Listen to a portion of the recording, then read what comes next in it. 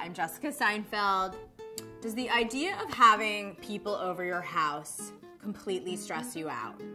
If so, you're totally normal.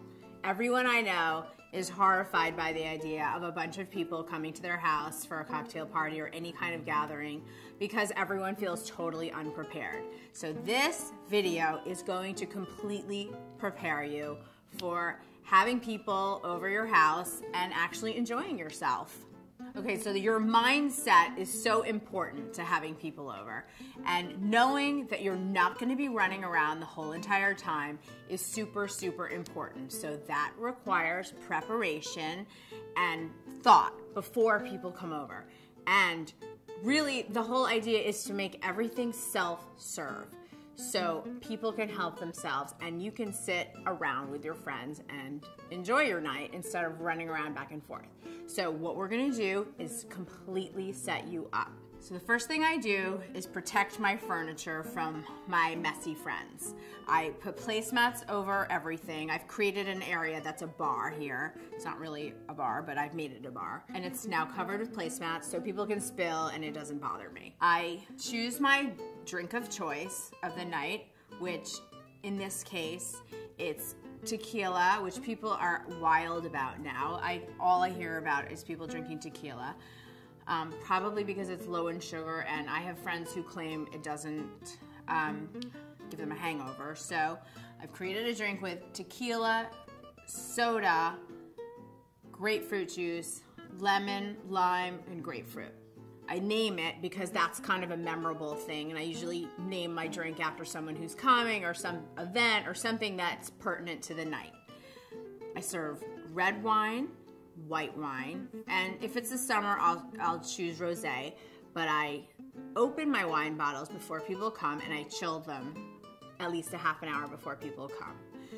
This is not an ice bucket. This is a wine bucket, but it's not even a wine bucket. It's a punch bowl that I got for something many years ago for very little money, and I fill it with ice and everything's chilling. So again, it's open and people can do self-serve.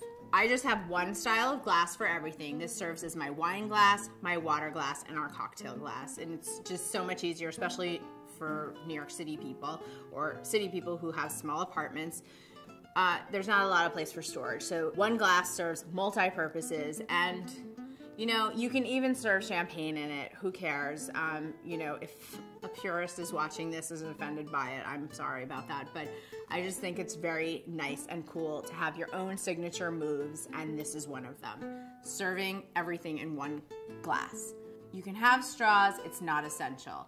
I got my ice bucket, I think from Crate and Barrel a few years ago, on sale. Ice buckets are always on sale. Ice is something that is a great thing to ask that polite friend of yours who says, can I bring anything? Yes, you can bring me some ice. It's available at convenience stores, grocery stores, and it's not that expensive. As far as quantity is concerned, you want to think about who's coming. People tend to drink anywhere between 1 and 3 glasses of wine if they drink wine.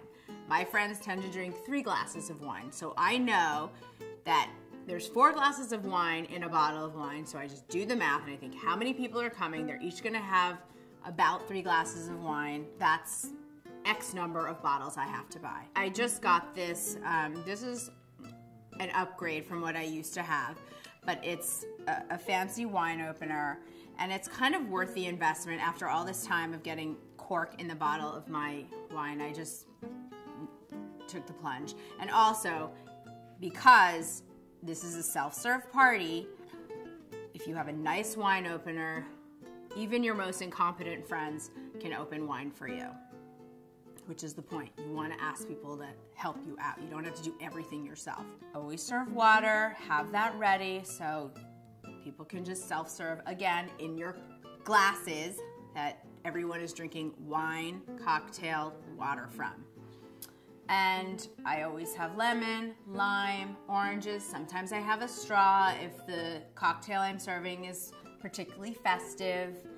And cocktail napkins are a nice touch. You don't need them. You can just get little plain white napkins.